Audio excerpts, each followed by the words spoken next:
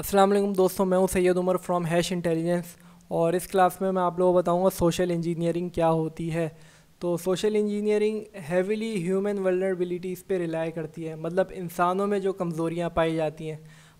और ये अटैक इस वजह से बहुत ज़्यादा रिलायबल है क्योंकि इंसानों की वल्नरेबिलिटीज़ तो हम ख़त्म कर ही नहीं सकते। इंसानों में जो इमोशनल वीकनेस है वो इंसानों की शायद ही ख़त्म हो। बहुत कम ऐसे इंटेलिजेंट बंदे हैं जो इससे बच पाते हैं, वरना 90% बंदे सोशल इंजीनियरिंग में बड़ी आराम से आ जाते हैं। इसकी छोटी सी एग्जांपल मैं आपको इस तरीके से दूंगा कि एक मशीन है जिसकी सिक्योरिटी बहुत ज़्यादा हार्डकोर है और वो सिर्फ पासवर्ड के ज़रिए से खोली जा सकती है। आप उसका पासवर्ड बाईपास नहीं कर सकते। लेकिन आपको पता ही है, जो मेरे सामने बंदा बैठा हुआ है इसको इसका पासवर्ड पता है। आप सिस्टम के पास नहीं गए, आपने सिस्टम को कुछ नहीं किया, सिस्टम में कोई मालवेयर नहीं भेजा या सिस्टम को किसी तरीके से एक्सेस नहीं किया या उसकी सिक्योरिटी बाईपास नहीं की। लेकिन आपके सामने जो बंदा बैठा हुआ है, आपने उसके साथ थोड़ी सी चालाकियाँ चली और उससे कुछ ना कुछ करके पासवर्ड आपने निकलवा लिया। तो ये एक छोटी सी एग्जांपल है सोशल इंजीनियरिंग की। सोशल इंजीनियरिंग एक इफ़ेक्टिव वेपन इस वजह से बन चुका है क्योंकि सारे के सारे लोग ही अब सोशल मीडिया प्लेटफॉर्म पे अवेलेबल होते हैं। कई सारे लोग आपसे मिले भी नहीं होते और आपकी सिर्फ सोशल मीडिया प्रोफाइल पे थोड़ा सा आगे आपके साथ खेलते हैं और आपका अकाउंट कॉम्प्रोमाइज़ कर बैठते हैं। अब जो सोशल मीडिया प्लेटफॉर्म है वो बिल्कुल आपका एक प्रोटोटाइप बन चुका है, मतलब आप ही का एक वर्चुअल एवेटार है। तो आपकी सारी की सारी इन्फॉर्मेशन कोई बंदा कहीं से भी एक्सेस कर सकता है बड़े आराम से। फिर आपकी वो सारी इन्फॉर्मेशन वो इस्तेमाल करेगा आपकी एक साइकोलॉजिकल प्रोफाइल बनाने के लिए कि ये बंदा है किस टाइप का। फिर उसी हिसाब से वो आपको मैनिपुलेट करेगा, आपको बेवकूफ़ बनाएगा और आपके सिस्टम को कॉम्प्रोमाइज़ कर बैठेगा कि गुस्से वाली नेचर का है तो मुझे इसके साथ किस तरीके से खेलना है, ये थोड़ा सा बहुत शरीफ है तो इसके साथ किस तरीके से खेलना है, ये बहुत इमोशनल है तो इसके साथ मुझे किस तरीके से खेलना है, और ये बहुत सिंगल है मतलब बहुत अलोन है तो मुझे इसके साथ किस तरीके से खेलना है।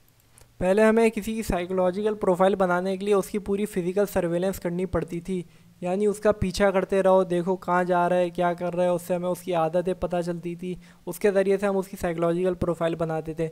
लेकिन अब इन सारी चीज़ों की बिल्कुल ज़रूरत नहीं क्योंकि अब इंटरनेट आ गया है, सबके सोशल प्लेटफॉर्म पे अकाउंट बने हुए हैं, उसके ज़रिए से हम पता लगा सकते हैं कि कौन क्या कर रहा है, कौन क्या देख रहा है और किसके कैसे शौक़ हैं। तो हम अब सोशल मीडिया प्लेटफॉर्म के ज़रिए से सबकी साइकोलॉजिकल प्रोफाइल बड़ी आसानी से बना सकते हैं और इसका क्या नुकसान होगा वो आपको पता है।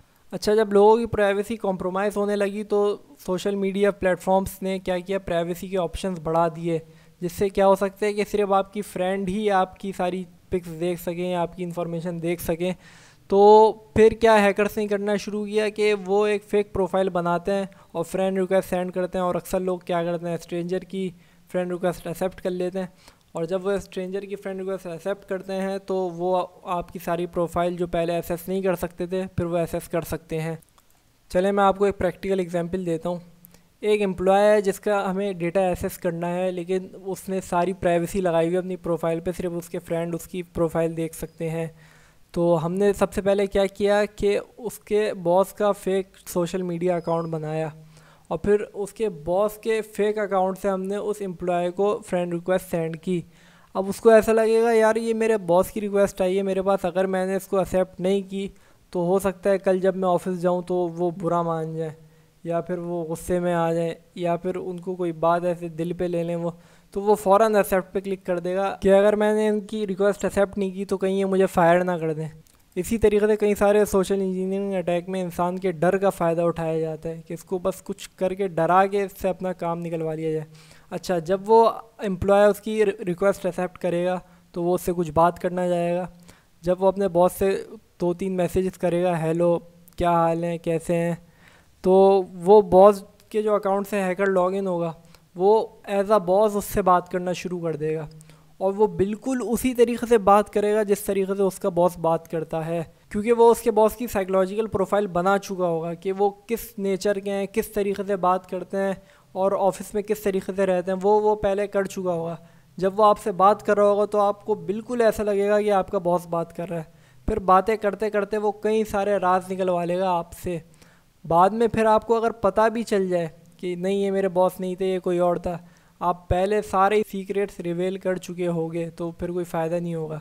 अच्छा, इस सोशल इंजीनियरिंग अटैक को हम कहते हैं आइडेंटिटी थेफ्ट, मतलब कभी अगर आपके साथ ऐसा हो तो आप किसी एजेंसी में जब कंप्लेन करेंगे तो आप ये कह के कंप्लेन करेंगे कि इस बंदे ने आइडेंटिटी थेफ्ट की है, मतलब किसी और की आइडेंटिटी चुराई है और आइडेंटिटी चुरा के मुझसे बात की है।